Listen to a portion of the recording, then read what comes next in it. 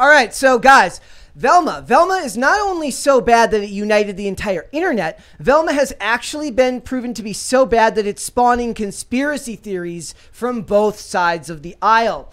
This one right here, this is from Forbes, from Paul Tassi. It says, Velma is so bad it spawned PSYOP conspiracy theories. The idea here is that it was created by Mindy Kaling to instigate right-wing commentators to like boost its SEO, its search engine optimization.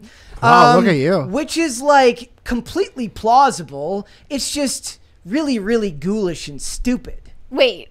Okay, does this mean that she is using the bad press to benefit herself? The show, I guess. Or is she using the show to benefit people on YouTube like us? Well, and she's actually on our side. It's controlled opposition. That would be the funnier one. That she's actually like her favorite channels are like a bunch of like right-wing YouTubers, and she can't tell anyone in Hollywood. Like I'm picturing her. She's just in the news for saying that she doesn't like cancel culture. This is what this tweet says. Mindy Kaling is both a transphobe and said that you couldn't make The Office today because of cancel culture. She is a fellow reactionary. Yeah. She deliberately made Velma suck so that culture war YouTubers can make a million videos about it to boost its SEO. Somebody needs to make like a Photoshop of like the quartering and her like behind in an alley shaking hands, like in like a dark alley, or like any of the right-wing YouTubers, like her and like a like culture war YouTubers, like she's like secretly handing them like this is what we're gonna do, so you guys are gonna have all this stuff to talk about. She sold her soul to the anti-woke YouTube sphere. Dude, she united the entire internet. My favorite meme was it was this one right here. It says oh yes, that is exactly what happened. So I want to slightly break down the mechanics of SEO quickly, just so we can understand this claim. So she's saying that she made it so bad so that people make content which will lead to redirects, which in turn creates SEO. Yeah, that people would talk about it that much, therefore it boosts the visibility of the show. Okay, so here's the thing. So it's the amount of redirects using the key terms Velma and whatever, that's what eventually boosts the SEO. Yeah. Hypothetically, if you do a good job and people are posting positive things about you at an equal rate, that would also boost your SEO. Yeah, but that's much harder to do. I've only seen that happen for Wednesday. Yeah. In the past year, I think. That's very hard to do. Actually, I would say like shows like Reacher got far more press than it normally would because of how much people actually like the show. But that's because right-wing people like the show. What's funny to me about this is that even the SJWs got mad at Mindy Kaling. Yeah, they hate it too. Firstly, they were pointing out that in well, one tweet said Mindy Kaling is so sick, and then they added all of these images from Sex Lives of College Girls where these non-white female characters have romantic subplots with only white men. Yeah. Like they only have white love interests ever in shows that Mindy Kaling makes. And does that have something to do with like the way that Norville was treated in Velma? Like I have no idea. Or the way that Velma regards Fred in the show. Yeah. It's very weird. It's very psychologically. She was attracted to Phil. She was attracted to Fred. Like, I got that impression that like when she fell down the stairs at the police station, she looked at Fred with kind of dreamy eyes, and he was of course. They also got mad because she is trivializing police brutality. Yeah, so that's what I said. When we did this initial review, when we did the initial review, I got messages from people on both sides of the aisle. All the right wing people just thought it was awfully written, and then I got some friends of mine that are like leftists that are like, it was trivializing police brutality from them pulling the gun on her in the police station. Someone said, bro, no way the new Velma show has an interracial lesbian couple who are both cops that shoot an unarmed teen in the first episode for laughs. LMAO, who is this for? It's not for anyone. I'm asking the same thing because like all of the SJWs that this would supposedly be targeted for dislike it for their own reasons. There's another joke that Velma makes about how comedians can't tell jokes anymore ever since #MeToo. I spit truth without a filter. Someone said like this goes against everything I previously understood about Velma. Like I don't know if I like her anymore just because she would say something like this. That's such a funny phrase that comedians can't be edgy anymore, and then she just says the most accepted possible view. Yeah. Well, ever. I mean, it's like, white guys, am I right? Like, yeah, but she's not like this thing. She makes jokes about everyone. It's just all the jokes are bad. Like the smart people aren't saying that you're being a leftist or right wing. They're saying you're just horrible at humor. You just don't know how to tell jokes, and you're full of spite, anger, and vitriol. Which is weird because she has the type of career in Hollywood that a lot of people are envious of, that they would kill to have. Thank you.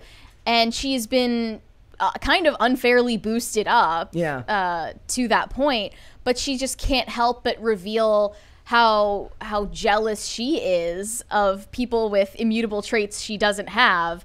And she uses this like big budget vanity project to express her anger at them. Yeah, that was this article. It says the internet turns against Mindy Kaling over a bad Me Too joke. No, one sector of the internet turned against Mindy Kaling, the side that normally would have supported her through all of the horrible humor. And that's the thing. It's got nothing to do. I'm not offended by the Me Too joke. I'm not offended by the jokes about Fred. I'm not offended by the police brutality jokes. I'm offended by how badly it was done and how you can tell jokes from a place of desiring to be humorous and making people laugh. This wasn't designed to make people laugh. It was designed to make people shocked. Well, some people brought up that they think this is a result of divorcing the cartoonists from the story writers instead of having a storyboard room where the people who animate know how to deliver the gags of the show through their art. And that might come to like they get mad when they hire like regular actors for voice acting roles, especially like it was like when Beyonce got hired for The Lion King, and a lot of,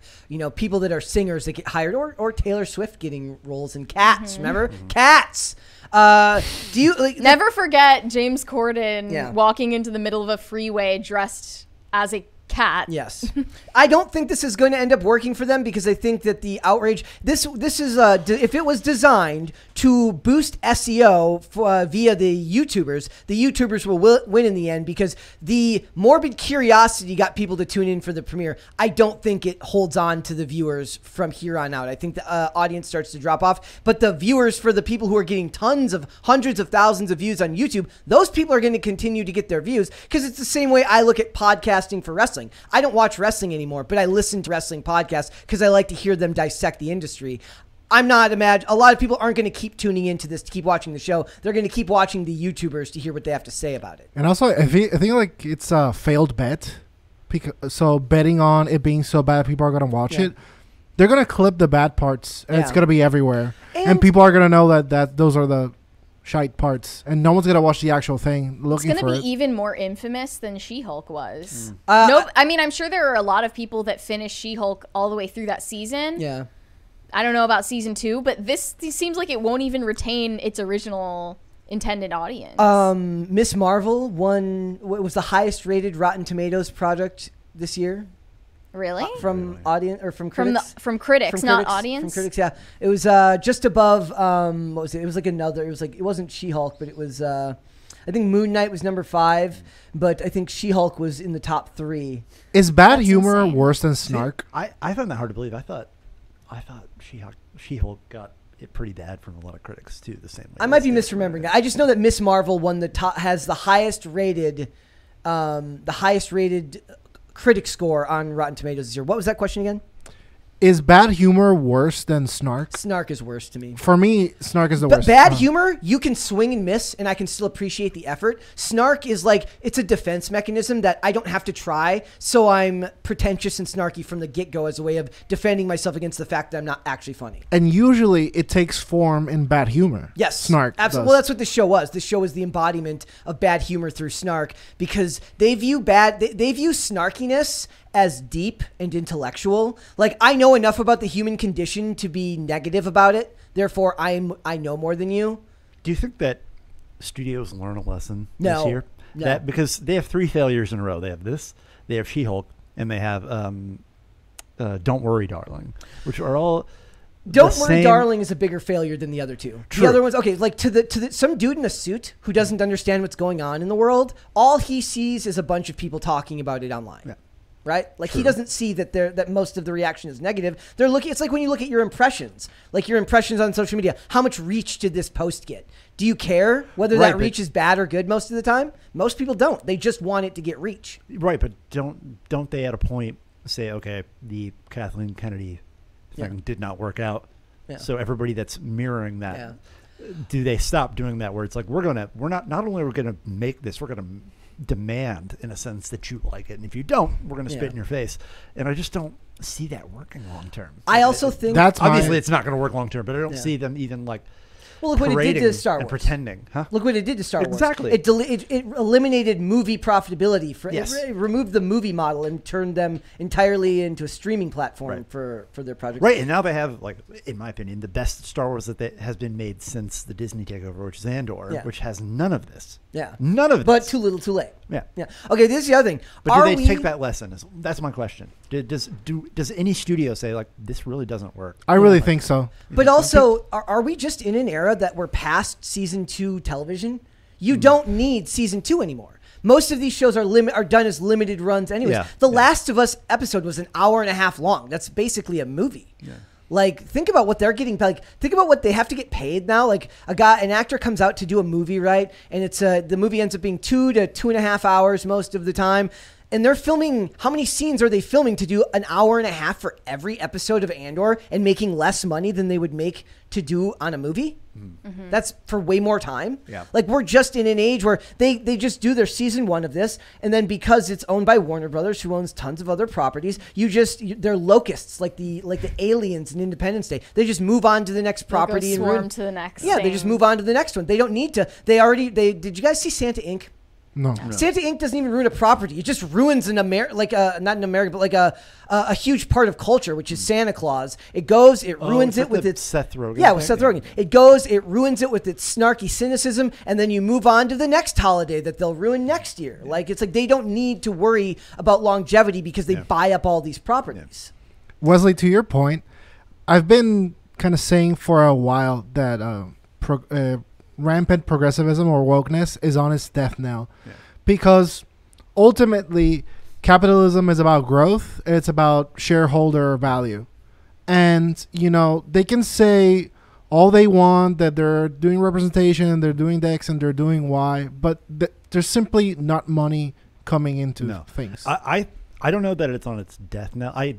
Your point is valid. I think it's going to cause a further bifurcation in the market, that there's going to be this that's funded by like insane billionaires, and then there's going to continue to be like small stuff like that, whatever, the Daily Wire, things like that, for lack of better example, that are doing those things better anyway. Like, not always, but they're trying to do the things that these shows are claiming to do, right? Like, I mean, like the Daily Wire has three movies that have female leads, right? Yeah. Like, and it's better. It's a better execution of that idea than anything like this. It's not better than Hollywood. It's not, production wise, but that's going to take time. Yeah, it is, and that's fine. And they'll have most people are willing to deal with that. They're willing to deal with that with the thing that I make, where they're like, "Oh, I understand that you don't have this much money to make a thing, but I'll watch it." Yeah. So I love to poll up guys to ask: should we keep reviewing Velma? Should we keep reviewing The Last of Us?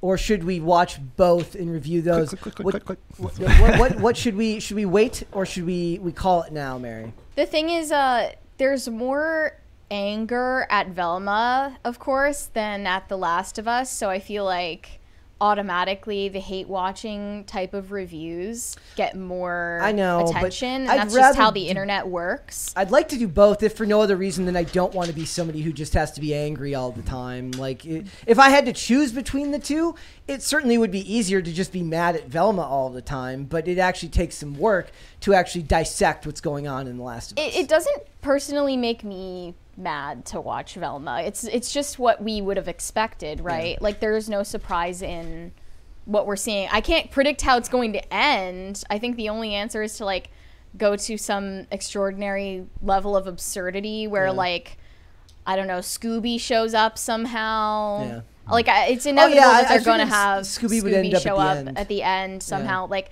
one person said that she should like get pregnant and then give birth to Scooby, and then it would be like to be continued, and then there would be no more episodes ever, and that's just how it ends. That's an amazing idea.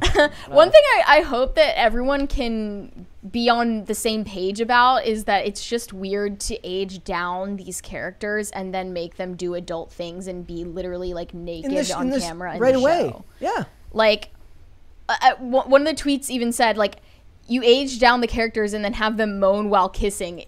Like that's actually questionable. But nobody's talking about it. Yeah. This was the notice here from Screen Rant that says Velma, the series may have already been renewed for a second season at HBO Max, as listings for new episodes of the Scooby spin-off show have appeared on the Entertainment Identification Registry. Basically, like when a show has been renewed for multiple seasons, it'll like list the ones that have been available, and then it will list out to the ones that have been approved to start, and it will just say like episode 1 X1, and then no information is provided, just that it's going to be there because they register the content. I mean, everything else Mindy Kaling has ever made is astroturfed AF. Like, she doesn't have a real organic Whose fan daughter base. is she? Because like what is her nepotism connection? I'm Seriously. dying to know, because everything she makes sucks. Yeah. Well, She I don't even know how she's gotten to the point that she has in her career, because everything she has made has zero organic hype around it. the Office was cool, vanity projects. but I'm not even joking, or as the kids say, capping.